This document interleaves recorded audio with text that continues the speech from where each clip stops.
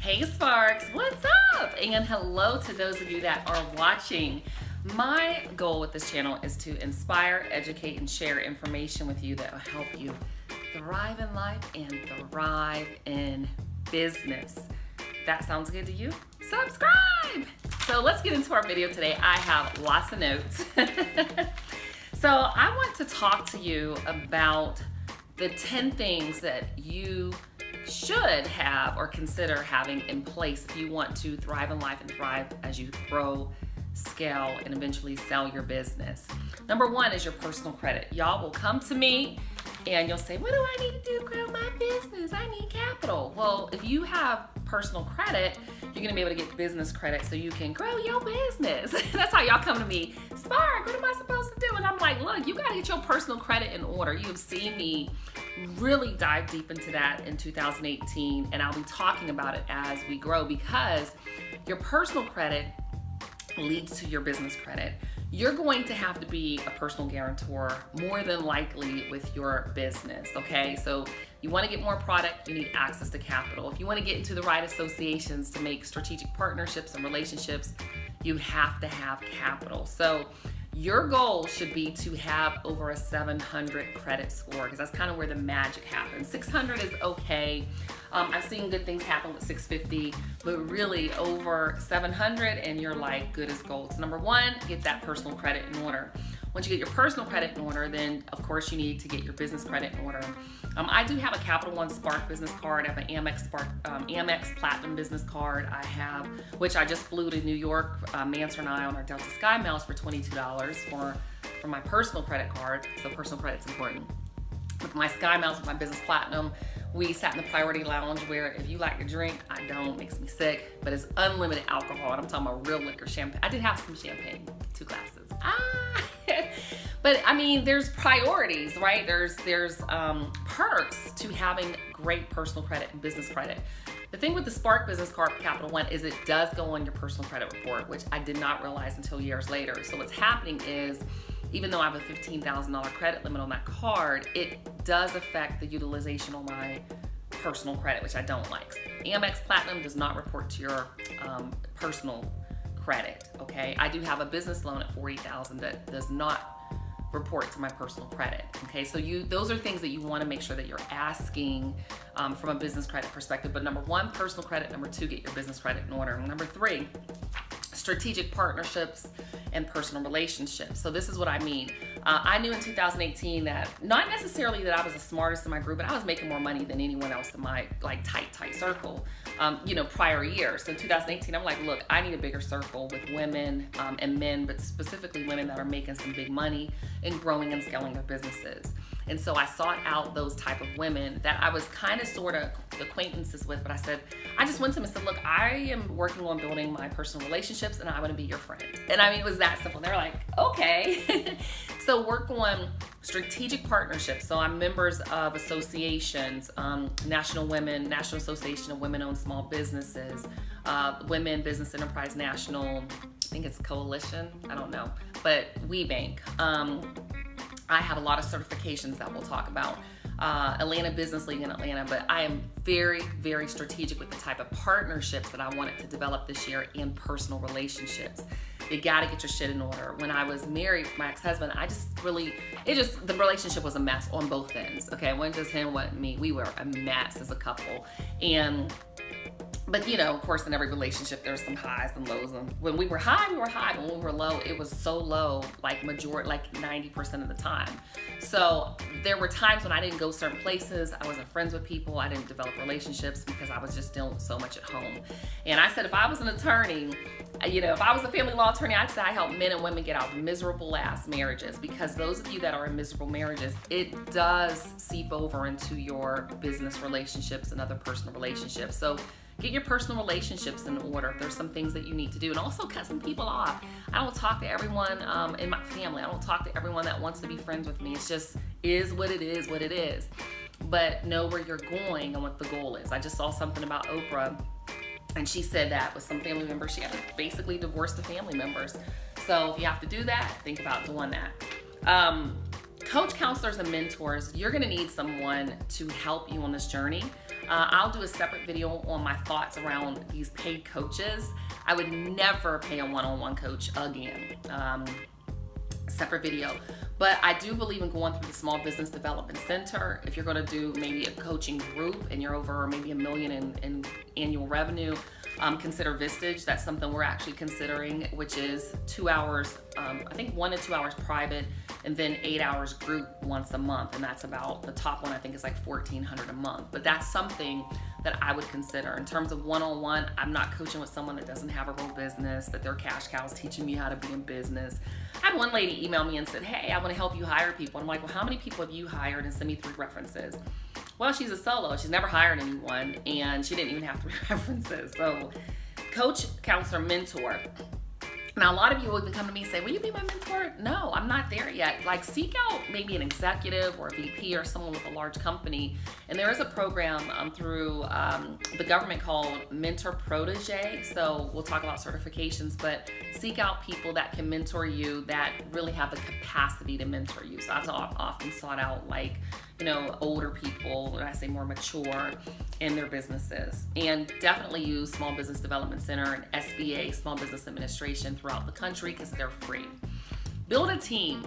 I believe you need to hire at least that 1 employee, because at some point you're gonna have an obligation to work because of them. I love my clients. I really do enjoy what I do. We recently had a shoot, and it probably was one of our best shoots, at least this year. They were funny, they were smart, they were serious when they needed to be serious, they were on point, and they were just a pleasure to work with. So I know that when my team is there, that, you know, sometimes I was just off, you know, I'm hands off. So with my company, I don't do internal operations, but I am still external, and I'm hiring to replace.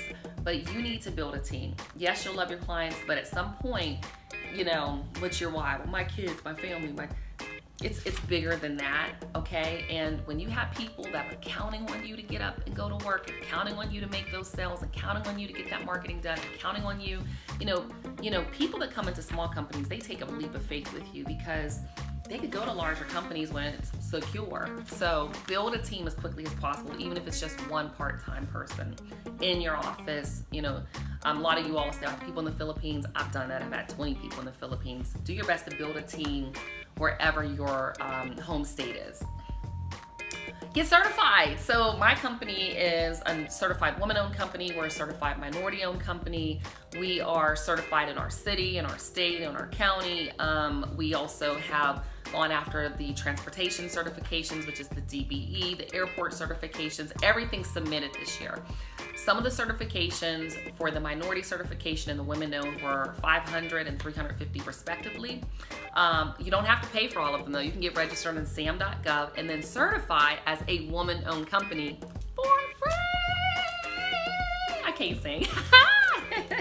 But you can do it for free.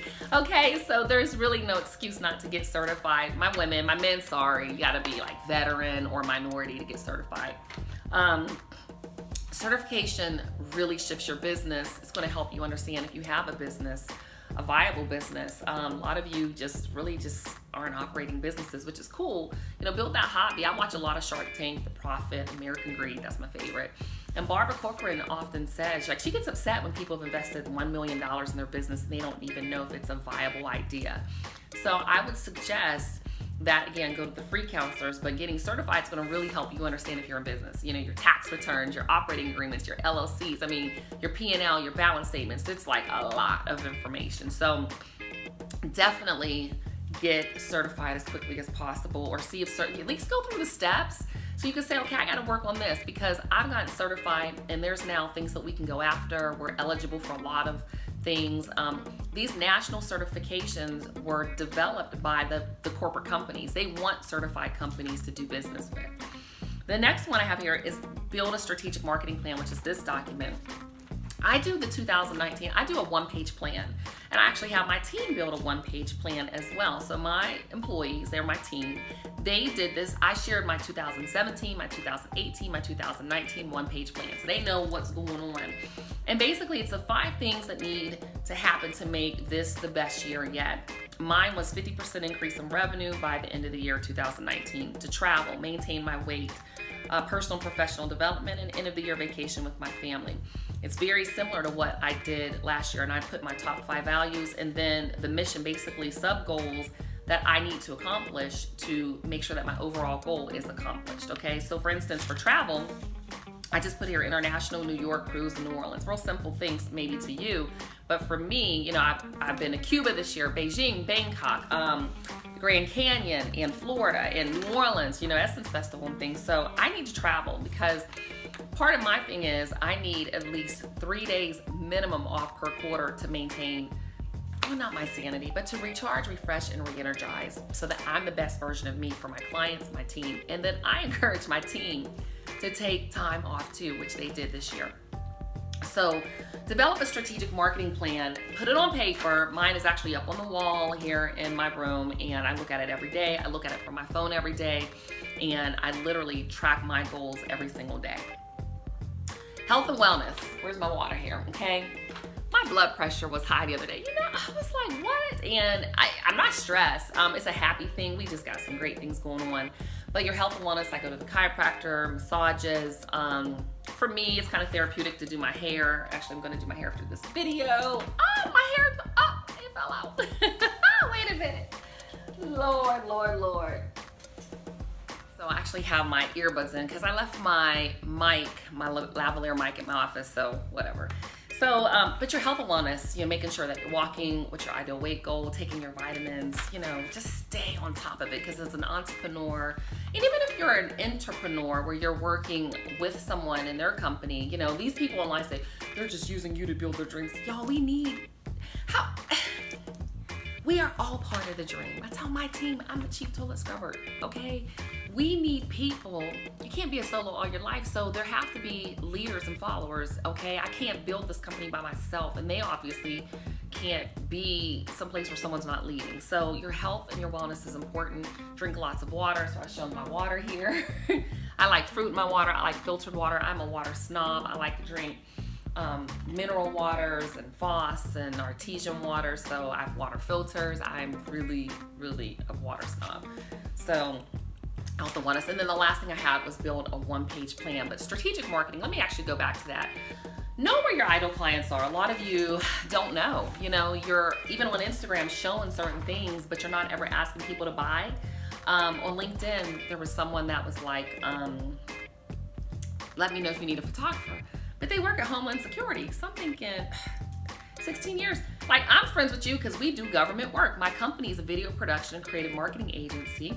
We work with law firms, government agencies, and also Fortune 500 companies. So that's why I'm friends with you. So I just you know, kind of said, hey, well, if you need somebody in your agency, blah, blah, blah, you have to know why you're on a certain platform. So do you need to be on LinkedIn? LinkedIn's for leaders. Facebook is for friends and family. Instagram is really for pictures and videos, and really if you have a product base. You need to be doing YouTube videos, but think about your audience. So this is my fun channel. I do this because it's fun. I get a little bit of money every single month that goes into a bank account that I have not seen in years, and hopefully there's a lot of money in it.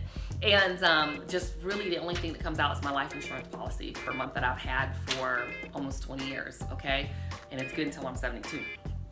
So think about your platform. Be strategic. Run $1 a day ads on Facebook and Instagram to stay top of mind. That's what Dennis Yu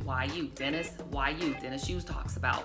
On YouTube, you know that you can run ads. We do it for our clients. You can run ads on YouTube and then start remarketing. Someone watches the ad, then they see more ads. Same thing with Facebook. They watch the ad, they see more ads. So you gotta be strategic. It's not about throwing marketing and more marketing dollars at something. It's about throwing the right marketing dollars on the right platform to attract the right client. Also, think about speaking and sponsorships. The bulk of our dollars this year, 2018, about 50,000 went to speaking and sponsorships, okay? So those are all key things that you need to be thinking about in your journey. So that's it, guys. I love making these videos when I have time. So I wanted to really share some things that can happen for you to make whatever year you're watching this. I don't care if it's 2025, your best year ever. You follow these 10 things, and there's more, you know, we all come up with things, but I just was like, let me write down a couple things. And once I hit 3, I said, oh, there's 5. And once I hit 5, I was like, oh, there's 6, 7, 8, 9, 10 to make this your best year ever. So as always, thanks for watching, and Make sure, like I said, if this resonates with you, leave me a comment below. You guys don't comment with, y'all don't talk to me at all anymore. I mean, like, what's up? I know I've been away for a while, but shit, I was in a messed up marriage. I was miserable, so I didn't make videos for years, but I'm back. So share, you know, I don't care if you sub, but share the video, leave me a comment, and tell me, out of the 10 things, I'll even post them and pin them on the comment below. Out of the 10 things, let me know what you're gonna be working on this year. If it's all 10, put it down, because you know I'm gonna come back and hold you accountable. And as always, thanks for watching, y'all. I'll see you in the next video. Peace.